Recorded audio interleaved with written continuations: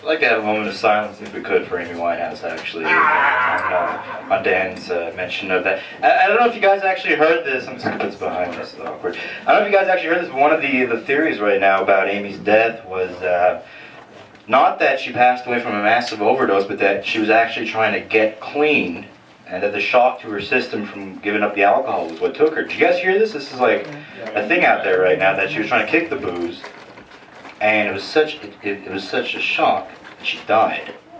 So now every time my girlfriend's like, "How many beers did you have?" I'm like, "You want me to die?" Because, you know, I could if I stopped drinking. She helped me out on that one. It was the last good thing she did, is Amy Winehouse. I'm having a great summer. You guys having a fun summer? Yeah. I did all kinds of shit I'd never done before this summer. I went camping for the first time. There's a lot of experienced outdoorsmen here. Yeah? Yeah. Go camping a lot. It's really nice. I mean, we went up to this like secluded nature spot up there in somewhere. I don't know where I am. and you know, like, we're out there and I'm looking out and it's beautiful, it's serene, you hear loons and shit, you know, and it's kind of like, I don't know if you guys, if you watch a lot of CBC growing up, it kind of reminded me of one of those part of Canadian hinterland commercials. Not the Heritage Men, it's the hinterland. Oh, the Who's Who. The Who's Who in Canada's hinterland. Yeah, this guy knows it, man. Yeah, you know, it always started out with that musical tone, you know. Yeah, except, you know, like, so I'd be up there, and except I don't know shit about nature, right? So, and I was smoking weed like the whole weekend, and like getting drunk, so I was like really paranoid about what the fuck was surrounding me in the woods. You know, so like I'm there in my tent at night, and I'm sleeping next to my girlfriend, and I hear like a rustle or some shit outside the tent, and right away I'm inside one of those Canadian hinterland commercials again, and I just hear the musical tone go off. Doo doo doo doo doo. The Velociraptor. The most deadly and diabolically intelligent of all of Canada's hinterland. Sustaining itself primarily on a diet of Samuel Jackson.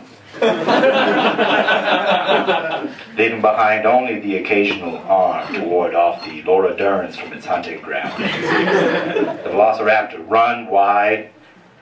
Because we're being hunted.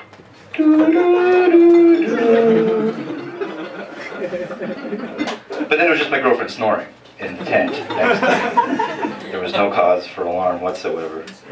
A lot of this summer, I'll be honest, I've spent it in the Giant Tiger variety store. You guys know the Giant Tiger? You guys got to shop at the Giant Tiger. It's kind of, not so much a big thing in Quebec. They got it more like in Ontario and the Maritimes. But there's like a location in Ville-Saint-Laurent. It's a great place, the Giant Tiger is. They got fireworks for cheap, good prices on the fireworks. I bought some today. Fireworks are fun.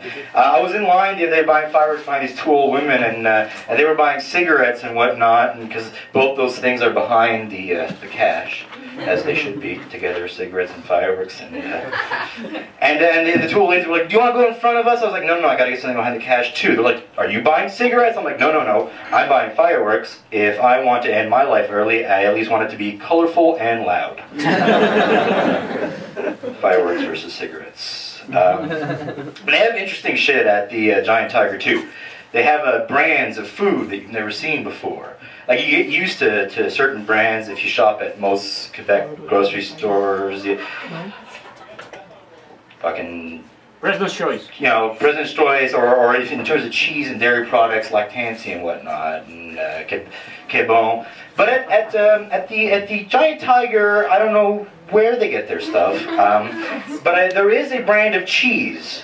This is true at Giant Tiger called the Knoxville. No, I'm sorry, Knoxdale cheese. This is a real thing. It's Knoxdale cheese. As much as I like cheese, I don't want to buy Knoxdale cheese. I don't. Because frankly, and to be fair to Knoxdale sounds like the kind of place where dreams and hobos go to die.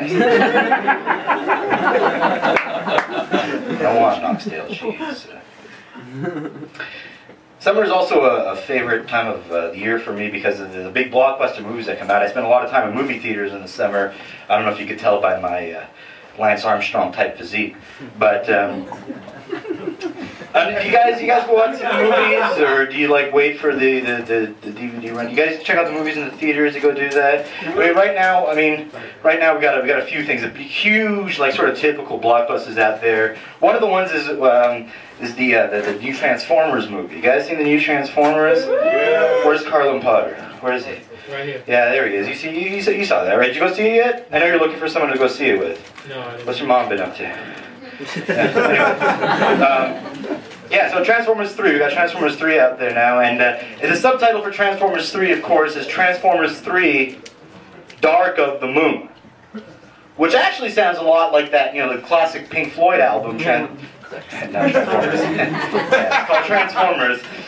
No, the Dark Side of the Moon, the Pink Floyd album, right? And of course, I don't know if you know about the famous urban legend / possible reality surrounding the Dark Side of the Moon album, where if you sync it up with the Wizard of Oz film, you get a whole crazy thing, right? You have to be on every drug ever invented, but that helps. But interesting fact, if you sync up Transformers 3, Dark of the Moon, with the Pink Floyd album, Dark Side of the Moon, what you get, actually, is a good movie. Yeah. That's what happens there. I had a friend who was huge into the cartoon, the 1980s Transformers cartoon when he was a kid. He's not so much into the movie, partially because he says the film is far less realistic than the cartoon was. But I mean, let's be fair. I mean, the Transformers cartoon came out of a far more innocent time, right? It came out of a time where every kid's show had a very special episode. You remember the very special episodes of the shows you grew up with? Those were the episodes that sort of like broke the fourth wall and dealt with an actual sort of important issue that might, fuck you up, like drugs or alcoholism or whatever. And every kid's show, live action or animated, had a very special episode. So you know what I mean? Like you get, to be Inspector Gadget has a drinking problem, Go-Go Gadget Flask, and and then of course with Transformers there was Why Does Optimus Prime Have Two Dads? That was a classic. Woo! Thank you for that. Thank you. But my favorite of all the special episodes wasn't even one that was affiliated with an actual show. It was a special, and it was called Cartoon All-Stars to the Rescue. Yes. Yeah. You know this? This guy knows everything. Yeah. It's got Bugs Bunny. Okay, now here's the awesome thing about this, right? It was an animated special, half-hour special, Reagan-era half-hour animated special. And it had Bugs Bunny, it had Ninja Turtles, it had Slimer from the real Ghostbusters, Alvin and the Chipmunks, all these people on, all these animated, and they all come together to help this one troubled teen who's on drugs. On weed. Oh no, it's on much more shit than that because they find a box under the bed and there's all the other shit. Yeah. Oh yeah.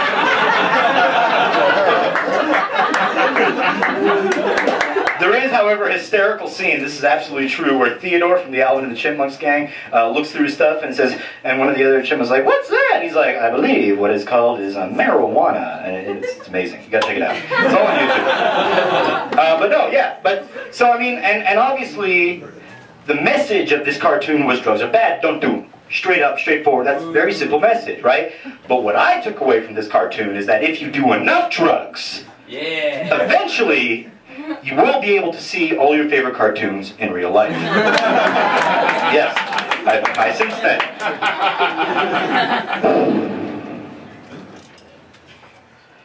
Did I mention I've been spending a lot of time at Giant Tiger this summer? There was these two old ladies in front of me at Giant Tiger, and they were, I mentioned them before, they were buying cigarettes, which are neither loud nor colorful. And then they were talking, they were saying how the other day in front of them at the Giant Tiger line, they were being held up because there was this man, a tall man with tattoos. Most old people seem to think that all young people have tattoos. And he was holding up the line, and she said, "Oh, he was terrible. He was being very rude." And I was there with Larry. Larry was getting angry because he was holding up the line so much. And Larry was going to say something to him, but I said, "Larry, don't you say a word to him, because you know how these people are. He's liable to take a knife and stab you right in the brain." And I'm like, "What?" Oh my God.